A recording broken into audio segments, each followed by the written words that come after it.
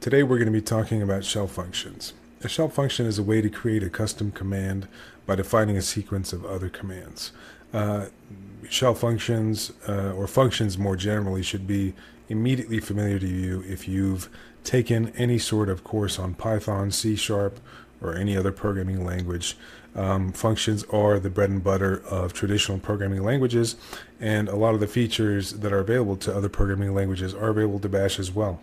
And that's what we're going to be going over today. In the context of Linux, Bash functions or shell functions are relegated to kind of the more advanced section of, Bash scripting. But I rather consider them a productivity hack and maybe a step more advanced than aliases, but otherwise nothing that even a Linux or novice Linux user should shy away from. So who am I? I'm Jasper. I'm a professional Linux system engineer. I'm also a Linux nerd. So I like to think I have a lot of knowledge, and that's what I'll be sharing, not just in this video, but in what I hope to be a long series of future videos detailing Linux tips and tricks and showing you how to do things at the terminal and elsewhere. So let's get started. How do we define a function? Well, we can use the function keyword. We name the function that we're about to define. We provide open and closed parentheses, which, in this video, they'll stay empty. But, of course, in other contexts, you might find reasons and things to put in there. And then we're going to put an open brace. And we're going to start this video off with a tried and true programming convention, since we're doing functions, the hello world, legendary.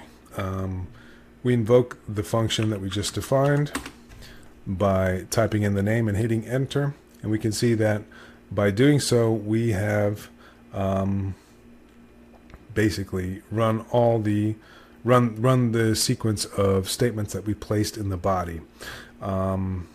So a couple extra tricks before we move on to the next topic.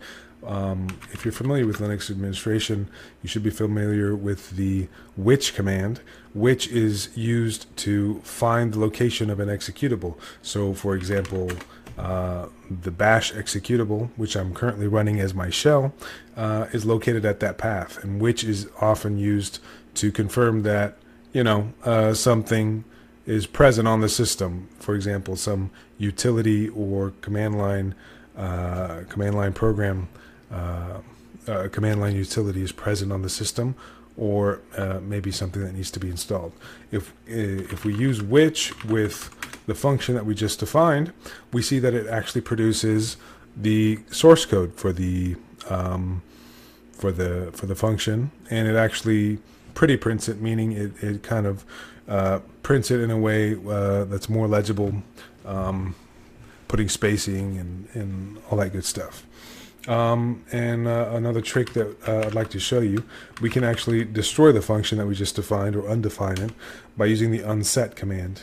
And now when I hit which hello, we see that hello is no longer defined. If I try to invoke hello, we see that Fedora, which is the distribution that I'm currently using, is trying to reach out to the repositories to try to install a package named hello, which is obviously not what we're trying to do. So the topic of, we're off to a running start on the topic of functions. Let me show you a couple more tricks on how to handle arguments. So if you're not familiar with the terminology, an argument is basically any sequence of letters or numbers that you would place after the name of the function or command. So for example, if I wanted to put an actual name and have that handled in the function, that would be considered an argument. How do we handle arguments? Well, let me show you. I have actually a couple different methods. There are actually a ton of different ways of doing this, and they're all kind of variations on each other. But let me go ahead and type all this out, and I'll describe it in just a second.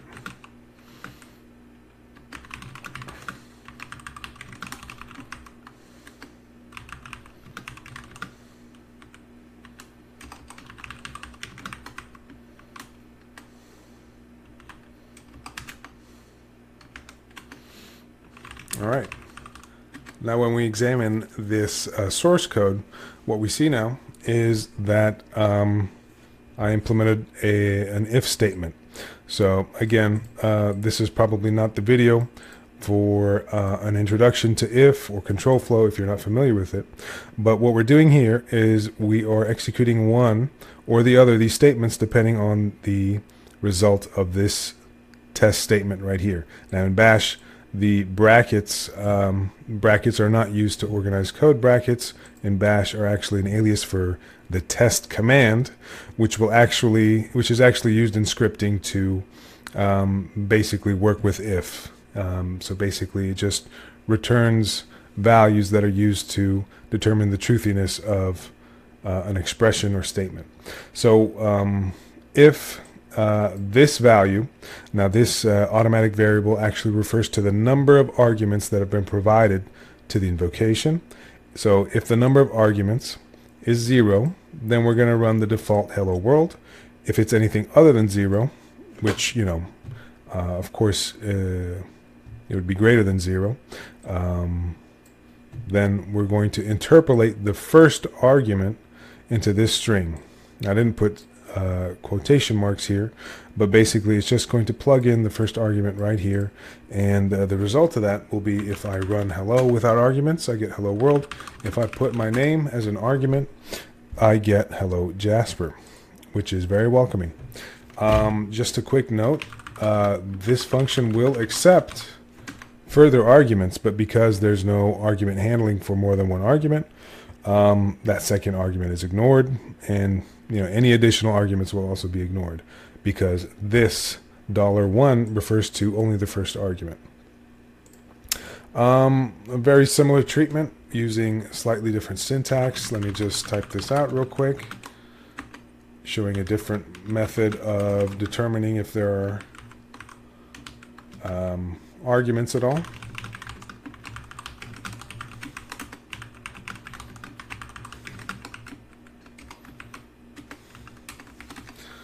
And again, very similar logic. In this case, an if statement, again, executing one or the other statement depending on the evaluation of this expression.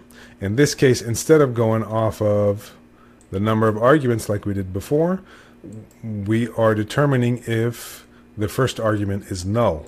So this -z basically tries to determine if this first argument is empty. If it's empty, that means there are no arguments. And then we run hello world. Otherwise, we interpolate the first argument. So again, hello, we get hello world. Hello Jasper, we get hello Jasper. And again, additional arguments are not handled. But, you know, this goes to show what you can do with functions in Bash, how you can implement them as a productivity hack, basically interpolating these as basically substituting any actual more useful commands for the hello worlds that I provided. Like, comment, and subscribe, and I'll see you guys in the next video.